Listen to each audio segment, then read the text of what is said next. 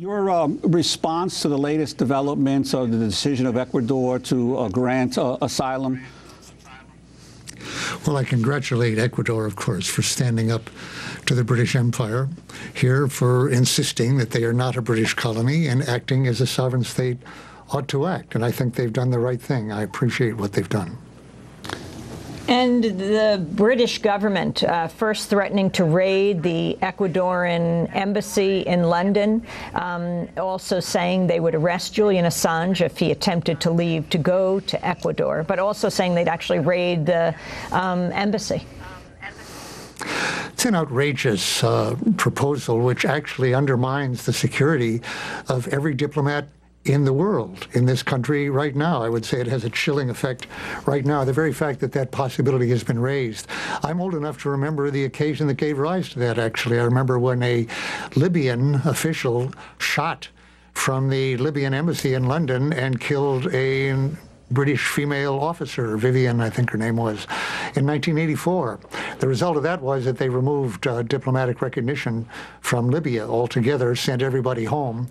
They didn't raid the embassy on that occasion, but that led 3 years later to a law that permitted them under extraordinary circumstances to do that again.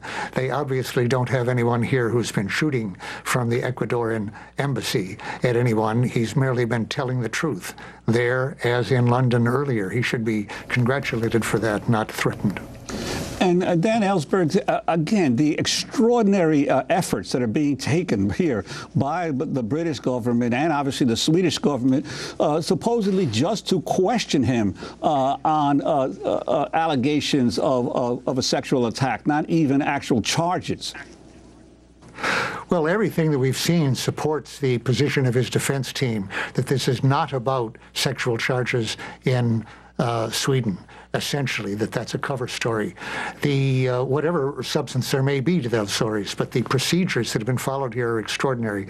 A red notice here, very unusually given, never under these circumstances, to arrest him, and these heavy efforts to extradite him after he had offered either to be questioned by the prosecutor herself or by some representative of her in the Swedish embassy or the British embassy or by British police in London, where he was, something that, by the way, is routinely done all the time, and the expenses paid for that if necessary. All of that being refused. Why? In a situation where this man is charged with criminal charges by no country. Not by Sweden, not by Britain, not by the United States, although there may in fact be a secret indictment already waiting for him in the United States, being denied or lied about right now by my country. But no charges have actually been made public. So here, all this emphasis just to get him charged, to get him questioned, rather, when he's offered himself for questioning, even right now in the Ecuadorian embassy. The state of Ecuador has actually officially proposed that that take place in the Ecuadorian embassy or elsewhere, and in London, and that has been refused. All of this supports the idea that this is merely a way of getting him to Sweden, which apparently would be easier to extradite him from to the United States than Britain. If Britain were totally open to extraditing him, it would have happened by now, or 2 years have passed.